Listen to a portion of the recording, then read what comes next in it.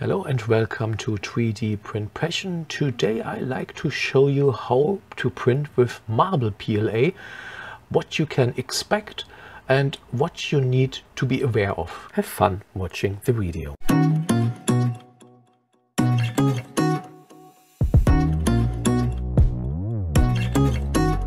As you can see, this white marble PLA did have black pigments to give this marble look. There are different marble PLAs available, some with only plastic elements inside, plastic contents inside. I think that's exactly the one I have. And there are marble PLAs with real marble content inside. Especially for that marble content inside PLAs, you really need to use a hardened nozzle, because a standard press nozzle will be spent after a half roll of this filament maybe.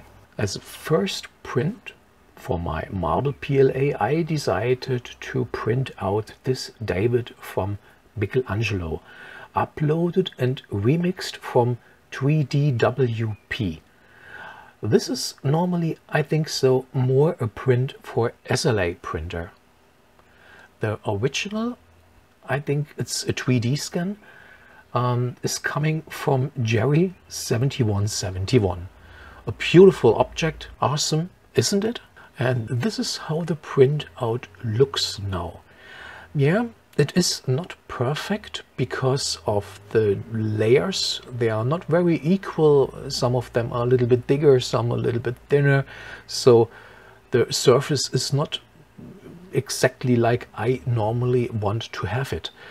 Overall, the printout, at my opinion, is very well, especially for the problematic you have on this statue with the structure, with the support structure. But yeah, like I said, not nice with the layers. And the reason why we have that problem with the layers is the deviation on the PLA. Have a look here, what big differences we can see.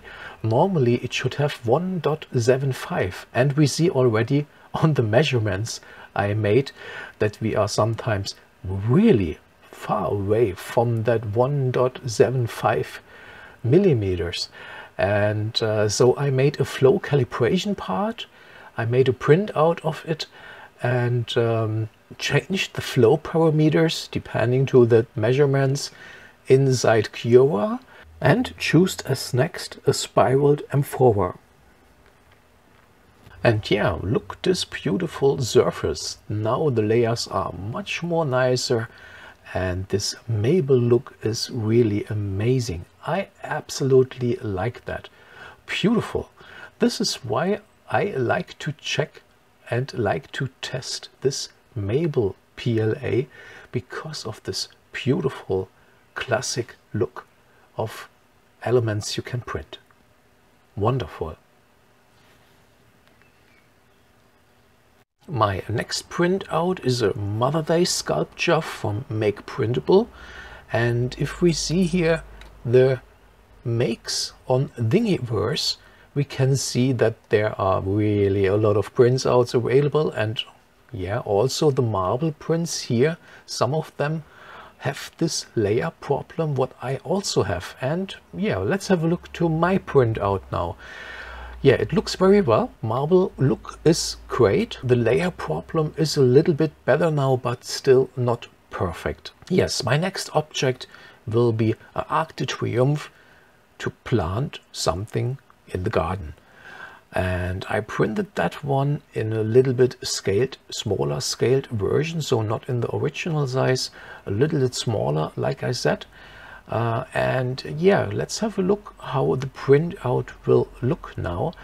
And sure, we will have the problem with the layer lines again. Yes, like we can see here. With that big deviation, it's absolutely not possible to have perfect layer lines. But overall, the printout, at my opinion, looks nice, and for the garden to plant something in it, at my opinion, it's great enough. So let's quickly come back to the nozzle subject again, like we already started talking about it. in the beginning of this video. So really make sure what kind of PLA you will use to print. If you both PLA with a real stone content in it or marble content in it, make very sure that you don't print with your standard press nozzle. This filament is much too abrasive to this press nozzle, and you really need a steel nozzle or another hardened nozzle what can withstand this abrasive material. Else your nozzle will be defective after some 100 grams, maybe a half roll of that filament. Thank you for watching the video. I hope you enjoyed it a little bit. If you liked the video, thanks to give me a thumbs up. I really will be happy about some comments below the video. So long, I wish you happy printing. Bye.